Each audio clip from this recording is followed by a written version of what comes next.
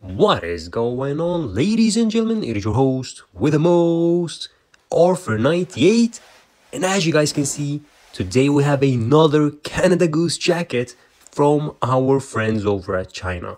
Now it is getting crazier and crazier, and here we are in 2023 with a brand new version of the Macmillan Parka in its black label form, and we're gonna take a look at all of the details in this 6-minute video, so hopefully you guys will enjoy. Make sure to like the video if you do. But anyways guys, let's get straight into the video. You guys can see the inside. We have the brand new 2023 black shiny material on the inside, and if you go to the Canada Goose website, even the pictures of the authentic thing does not have this shiny inside, even though if you order from Canada Goose, it will actually come like this. Now that is a big question that I've always asked myself. How can China actually get this correct, even if Canada Goose can't even get their own pictures correct?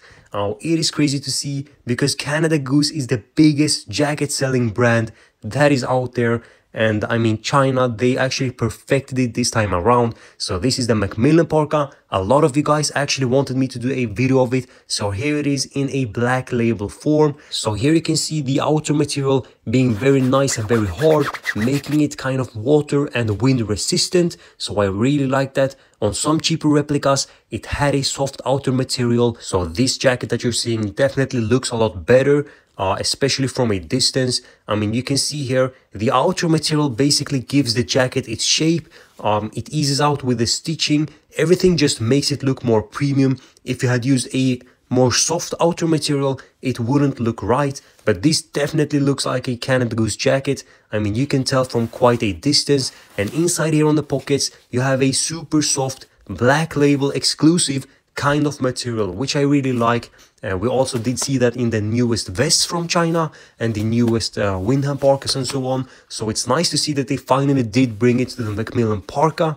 Here you can see on the bottom, we have this kind of section that actually separates the most bottom part of the jacket. I mean, this thing is looking beautiful on the inside. You can see this new black label kind of shiny material. Here we have the labels. Here we have the sizing and everything like that. So let me tell you something. This seller is super nice. They are called Suplook. We've done so many different videos of bags and jackets and belts and whatnot.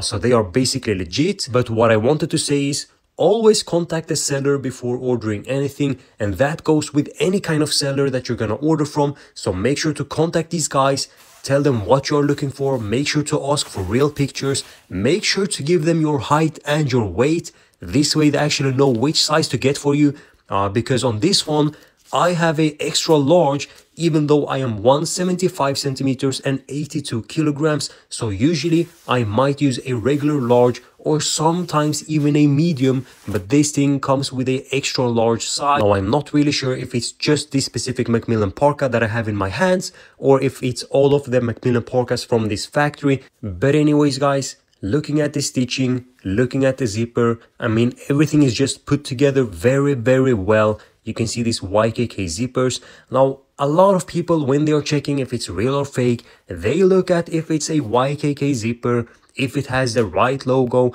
I mean, those are very easy things to replicate. The zipper, you order it, you put it on anything, you can say it has a YKK zipper. The logo, it's a $1 item on eBay. So what I'm trying to say is, you have to look at the overall look of the jacket. How is the actual outer material that is actually surrounding the entire jacket? That is one big factor.